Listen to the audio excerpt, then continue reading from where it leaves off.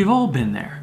We're making a little espresso and you realize, well, goodness, this machine is just kind of plain, just kind of boring.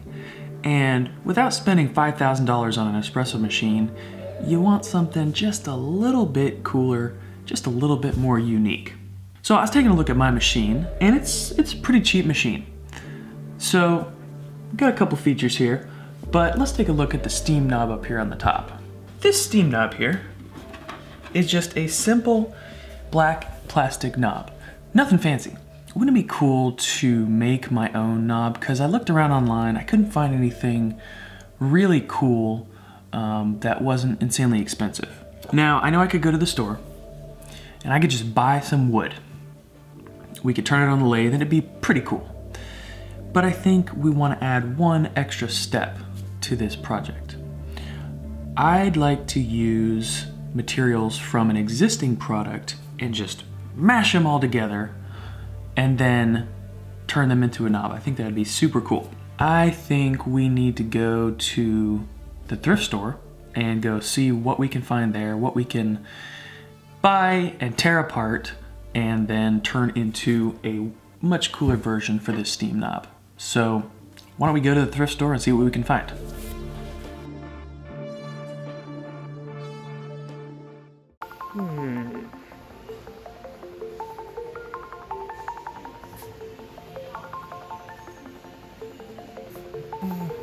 I need a baseball bat. Oh man.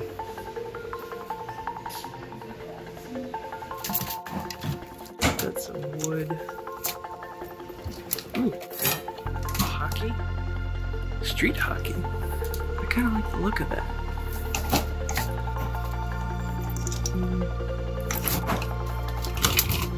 Bug zapper? Oh, look at this. Dude, we definitely gotta use that. That's sweet. I think the hockey looks pretty cool. Maybe we'll use. That's kind of cool looking. Alright, cool. Alright, kitchen. Oh! Oh yeah, look at that.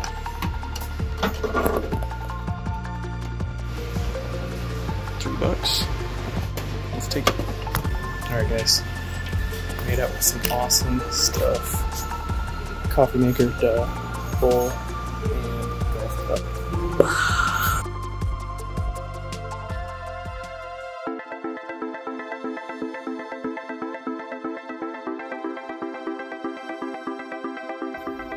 Okay, so we have a couple elements here. At the bottom, we have the shaft coming out of the machine. Next, we have an adapter plate, which will attach to the shaft, and it also has 2 magnets built in. And finally, at the top there, we have the new steam knob, which has the mating magnets built on the inside of it, so it hides all the attaching features.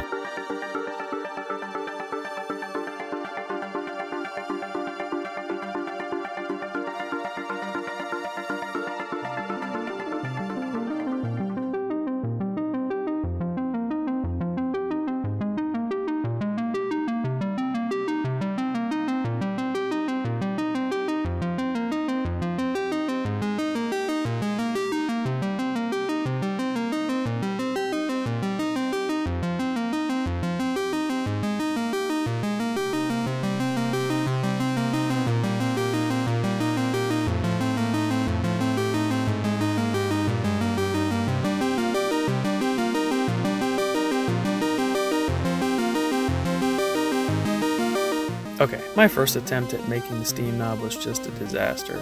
All the little chunks of wood were floating to the top of the resin, didn't mix the resin properly, and it just was terrible. So on attempt number 2, I drilled some holes in the pieces of wood, used a brass shaft to hold everything together, weighed out the resin properly, and everything went together a lot better on that second go around. So there you have it.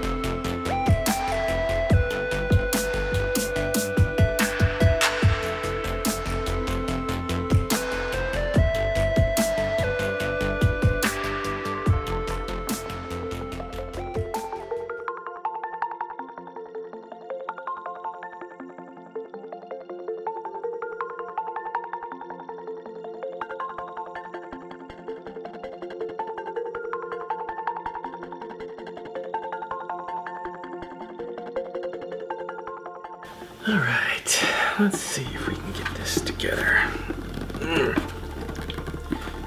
Pull off the old guy. Put on the new one.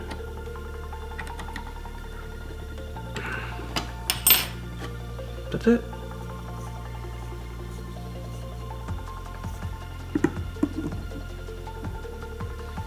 Come on.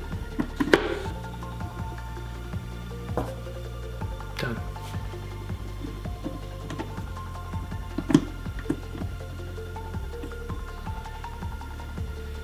That's it.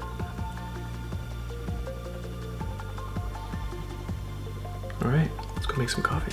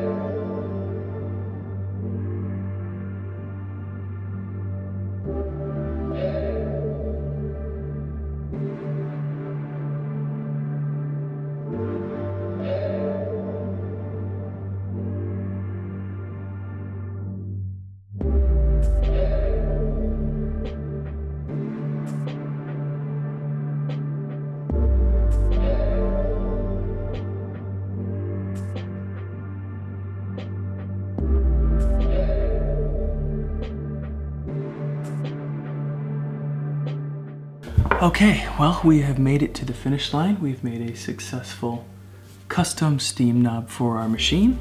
We've made some tasty latte. So I wanted to thank you for stopping by and joining me for the project. I'll see you next time.